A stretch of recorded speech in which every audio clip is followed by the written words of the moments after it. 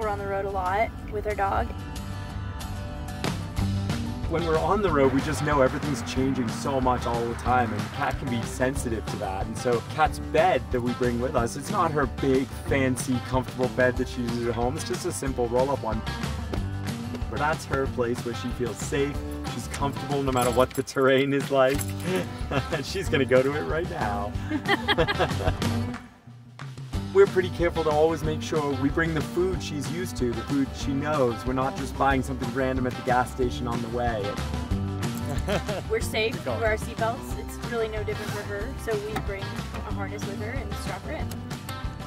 Anywhere that she's able and that's safe, we bring her with us because we know that she loves being outside, she loves running and skiing and going to the climbing areas, meeting other people and other dogs. We definitely have to do our research when we go visit a new place. Where are the dog-friendly trails, the dog-friendly beaches, the dog-friendly coffee shops where we can be outside with her.